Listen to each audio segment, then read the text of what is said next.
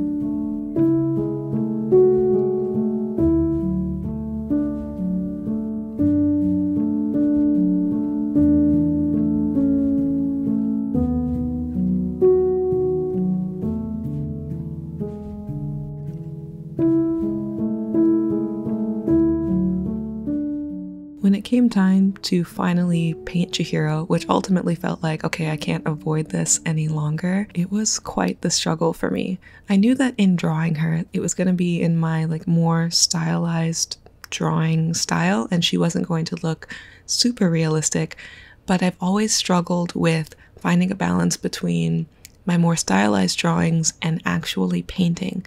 So while the process originally started out pretty straightforward, in the film we have a pretty straightforward like cell shading style, and I originally started with something like that, but I knew that I wanted the rendering on Chihiro to be a bit more painterly, and that was a balance that I spent a lot of time like working and reworking, trying to hone in on. One struggle that I wasn't necessarily anticipating was just the fact that her face is so small.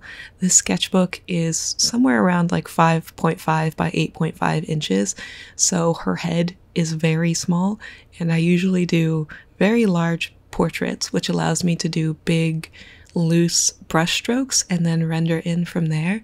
But with the entire area of her head being so small, I constantly found myself like messing up edges and painting over areas and then repainting over them, and I didn't have a clear end goal in sight, so I found myself just reworking the same areas over and over, which was something that just didn't happen when I was working on Haku. For whatever reason, that section of the painting came together really smoothly. There was something really enjoyable about just kind of smushing paint around on her face, as I knew that I was like kind of reactivating areas underneath, and it created an interesting sort of blended effect that, while it is a bit messy, I do like it. Of course, as an adult now, I've seen several Studio Ghibli films and have started to share them with my children, which is always an emotional experience, and I just cry every time.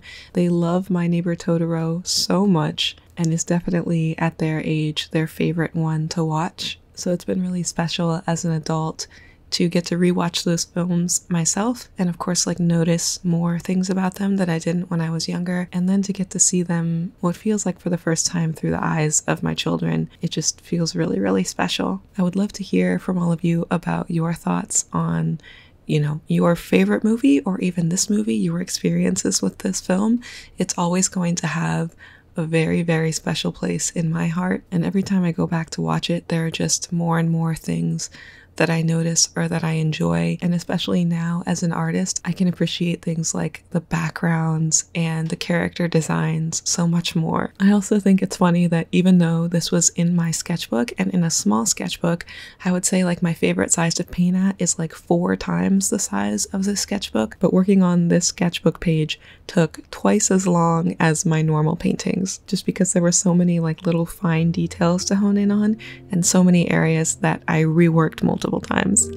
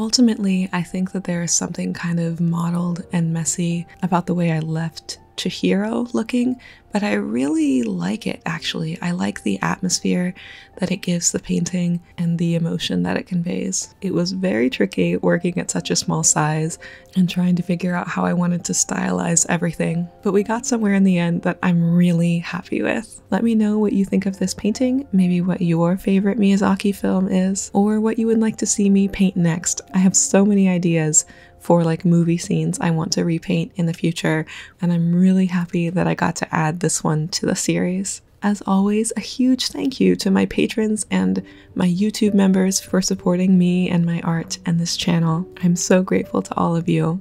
Thank you all so much for watching this video. Let me know what you think down in the comments, and I will talk to you all next week. Bye bye.